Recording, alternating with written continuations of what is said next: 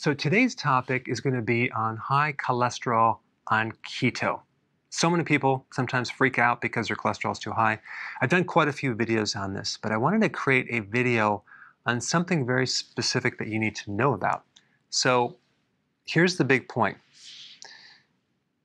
A good amount of your cholesterol, and by the way, there's two organs in your body that make cholesterol. One is the liver, but also the intestines.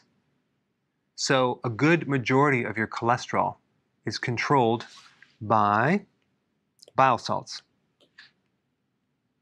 Okay, so bile salts are made by the liver and the intestine. All right, so we've got the liver and the intestine. And excess cholesterol is eliminated through various pathways involving bile. So you need bile to eliminate excess cholesterol. And the regulation of excess cholesterol is dependent on bile. Now, as far as the small intestine goes, there's these little receptors, and they're called bile acid receptors. Another name for bile acid receptor would be an FXR receptor. Not that you need to know that. Now, what these receptors do is they regulate cholesterol by suppressing cholesterol. Now, the liver also influences cholesterol as well, but not as much as the small intestine. The small intestine really regulates HDL, the so-called good cholesterol. Well, it's not good or bad. It's the cholesterol from the cell back to the liver.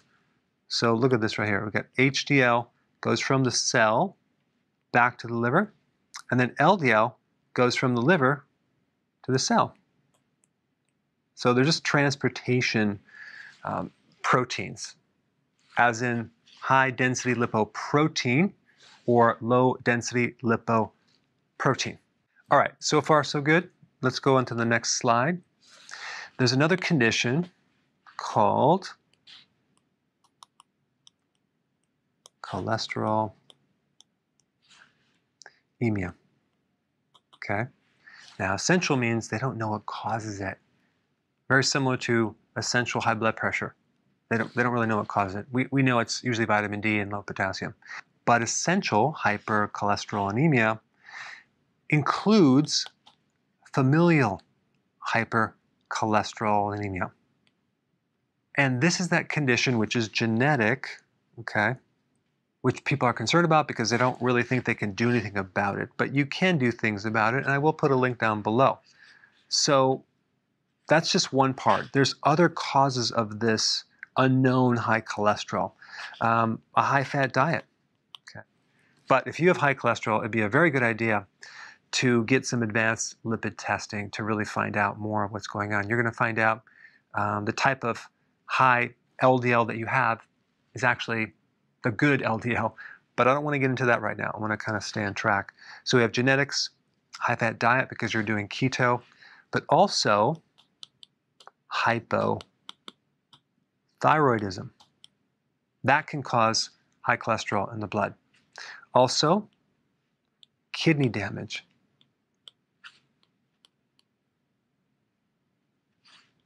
And a deficiency in bile. Okay, now that can be from some obstruction from a kidney stone, or, and that's what I really want to talk about right now.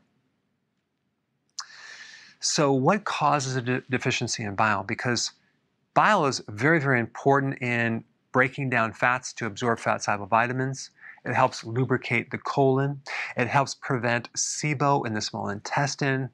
But it also has a very important function in regulating cholesterol. Okay? So what would cause a deficiency in bile? Main thing is liver damage. Okay? As in a fatty liver, an inflamed liver, as in hepatitis, or a liver that's filled with fibrotic tissue, or a liver that has scar tissue, which is called cirrhosis. Okay?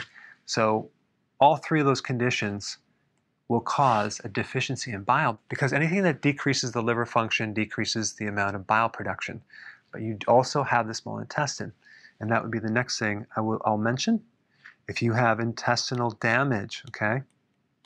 So let's say you had a series of antibiotics that just destroyed your intestine, or let's say you have celiac or Crohn's or diverticulitis.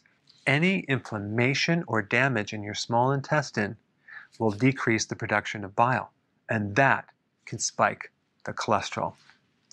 Now, because your friendly bacteria, the microbiome, also help to recycle bile, if there's a problem in the microbiome, you're not going to make enough bile. So the good bacteria could be another thing to look at. Or it could be that you had the gallbladder removed. You have no gallbladder, in which case you're going to have less bile. So all of these are factors that can contribute to high cholesterol. I just wanted to bring up your awareness on another link to high cholesterol that you need to be aware of, because a solution, a very simple solution, would be, if you had liver damage, is just to take some purified bile salts, okay? And that is going to help regulate cholesterol. Now, it also could be that you need to take more good bacteria, okay? So that's another solution right there. Or it could be that you have a slow thyroid. So the point is that in order to fix something, you have to know all the potential causes and then what's the most likely cause. All right, thanks for watching, and tell me what you think of this new format. I'm just trying it out. Hey, before you leave, I just wanted to give you a little quick history on some of the books that I wrote. This was one of the first books. It's called Dr. Berg Body Shapes. It was my attempt at writing about body types. What was very interesting about this book is I actually did all the images myself. Don't ask me why. They look actually not quite as professional as some of the images that I have in the new book. But anyway, this is my first attempt right here called Dr. Berg's Body Shape Diets. And then I wrote a book more extensive called The 7 Principles of Fat Burning. I don't even have a copy anymore, actually, because it's outdated. The next book, I put about 1,000 hours into this one right here called The New Body Type Guide. Major updates on the body types. I put a lot of energy into this. It has professional images, graphics, all sorts of things. Now, the problem with this book is it doesn't really describe what this is really about. Body types are only a small portion of what's in this book. And that's why I changed the name to the Healthy Keto Plan, okay? If you happen to have this book, you don't really need this book because there's only very, very minor updates. But if you don't have this, you need to get this one right here. This book goes into every single detail that you would ever want to know about. It goes into the 7 principles of fat burning. It goes into hormones, the body types, the basic keto plan. It goes into intermittent fasting. I talk about the 10 fat burning triggers and blockers and fat burning strategies with a lot of details in every single chapter. I go into body issues that interfere with losing weight. There's very few people that just have a weight problem. They have a lot of body issues, whether it's sleeping problems, stress problems, inflammation, menopause. I cover that extensively in this book. Then I talk about how to get rid of stress, and I show you a technique. Then I get into exercising. And then I have a lot of really good recipes in this book as well. So this is a good reference guide. On my website, if you get this book, you get this one free. It's called Healthy Keto and Intermittent Fasting. This is the shortcut, quick guide to this book. And the reason I created this book is to have you, within 45 minutes, learn how to do keto, okay, in intermittent fasting, exactly what you need to do.